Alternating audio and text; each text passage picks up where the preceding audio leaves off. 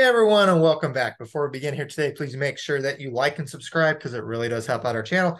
And it also helps us reach others in need of assistance with these topics. So what we're going to be discussing today is trigonometry, and we are going to be deriving the law of sines, and we are going to show where the law of sines actually comes from. So where this equation actually comes from. So the law of sines equation can be written two different ways, which is the same equation, just inverse of each other. So you can either have it as the sine of angle A over the side A, which is equal to the sine of angle B over the side of B, which is equal to the sine of angle C over the side of C. You could write it like that, or you could write it as the side of A over the sine of angle A is equal to side B over the sine of angle B, which is equal to side C over the sine of angle C. Both of these are the law of sines. Technically, the first one is the technical way it's written, but the other one is just as good. So we're going to be deriving this equation, and we're going to show how you do that and where it actually comes from by using this triangle down here. So all our angles for our triangles are going to be lowercase letters A, B, C, and our sides are going to be uppercase A, B, C. And I will do my best to distinguish between the uppercase C and the lowercase c because they look exactly the same. So step number one, what you want to do when you're given this type of triangle? Well, we are going to determine the height of this thing. And what we're going to do is we're going to divide it into two right triangles, one on the left side, one on the right side. And we are going to call this height capital H. So H is my height of a triangle. So now let's write the equations for the sines of angle B and the sine of angle C using our two right triangles right here. So the sine of angle B is going to be my opposite over my hypotenuse. So it's going to be my H over my hypotenuse C. Well, let's repeat the process for this side, which is the right triangle. So we're going to have sine of angle C is equal to its opposite over hypotenuse, which is H over side B. Alrighty, so now let's rearrange this equation of sine B is equal to H over C, and let's solve for H.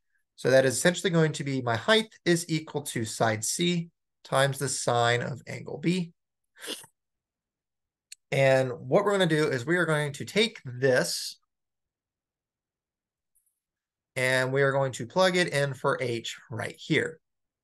So when we plug it into H up here, what we get is we get the sine of angle C, which for some reason my little eyes aren't popping up here, is equal to C sine of B over side B.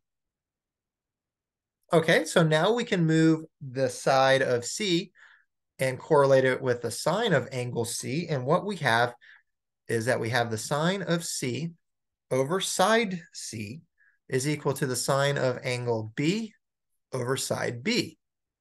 Oh, that's looking pretty familiar, doesn't it? It looks pretty familiar. All right. Well, now we just have to work with side A. Well, how do we get side A in angle A? Well, what we are going to do is we are going to redraw our little H here. So instead of it going vertical, now we're going to split through angle C here.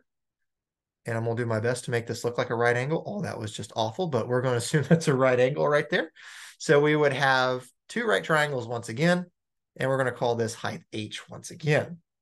So we're going to repeat the process for trying to find the sine of angle B and the sine of angle A. So what we have here, let me scroll just a little bit. So what we have here is that if we take the sine of little angle A, it's equal to its opposite over hypotenuse, which is H over B.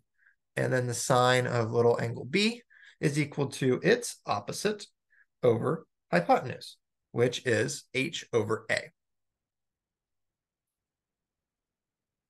So once again, let's rearrange, and we'll rearrange this left one here in terms of the height H. So H is equal to B times the sine of angle A.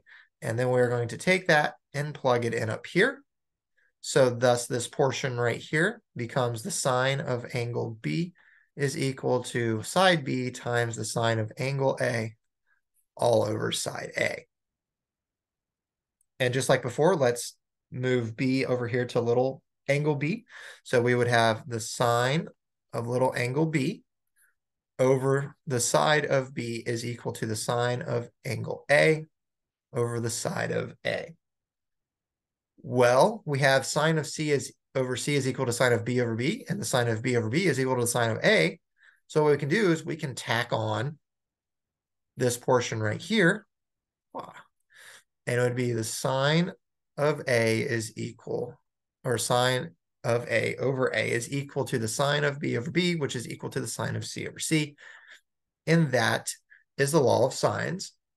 And that's how you derive it. And that's where it comes from. So you just split a triangle into two right triangles, find the sine of each angle in there, and then repeat the process for the other side. So I hope this video was helpful. And if you want to see more problems of this variety, please check out other videos on our channel. Also, if you haven't done so already, please like this video, leave a positive comment below, and subscribe to the channel. Thank you for watching, and I hope you have a fantastic day.